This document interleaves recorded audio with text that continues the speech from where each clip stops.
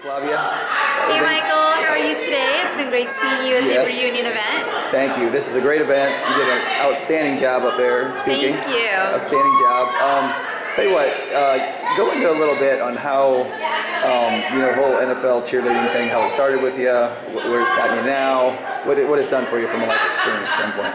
Well, I hung up my pom-poms and retired, so to speak, over 10 years ago, and I just remember that at the beginning of my journey, making it on a squad, it was life-changing for me. I didn't make it my first or second time trying out, so I had to come back a third time, and I am so glad that I did. I think a lot of people try out for a team of their dreams, and if they don't make it, they just give up on that dream, and I encourage everyone to never give up on a dream if it's something you truly want.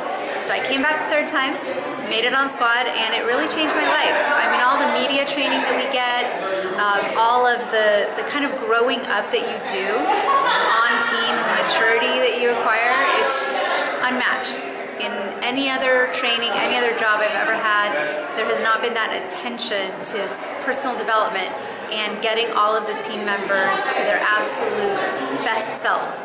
That's awesome. Good. Nowadays you're an attorney now?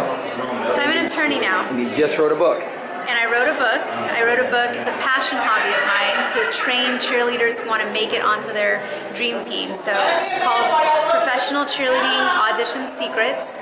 And it tells everyone what you would need to know to make it on squad.